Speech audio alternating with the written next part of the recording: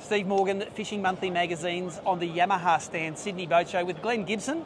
And Glenn, behind us is a concept engine which is turning a lot of heads here today. Exactly right. The manufacturer, the original guy that created the XTO engine, that's the platform, has done something really special with it, looking at multiple technologies, and now come up with the first hydrogen marine engine. Now, hydrogen, I think of hydrogen and I think, oh, high density, it's going to be a powerful propeller to use. And a lot of people in the marketplace sort of shy away from electrics. They want something that mimics what they've already got on their boat. That's exactly right. We've gone down an automotive path where electrification and hybrid is something that we hear a lot of.